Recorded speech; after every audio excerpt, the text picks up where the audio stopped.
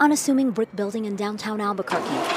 But once inside, the place comes alive with a symphony of machines, wheels, levers, buttons, and of course, paper and ink, all moving in harmony to print hundreds of pages a day.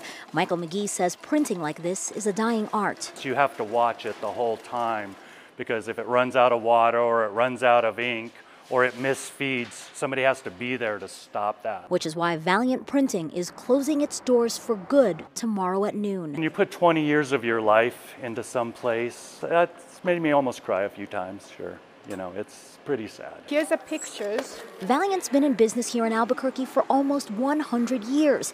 Keiko and Don Johnson have owned the shop since 2008. They say they've done a lot to preserve the history within these walls. So this is a machine that you guys had back in 1927 and you still occasionally use? Oh yeah, we still use every day almost. Wow. But nowadays, most people are looking to the future. I don't think we can keep going to fight against, technologies.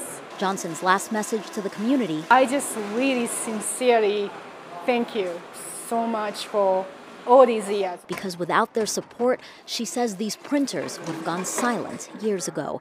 In Albuquerque, Megan Cruz, KOAT Action 7 News.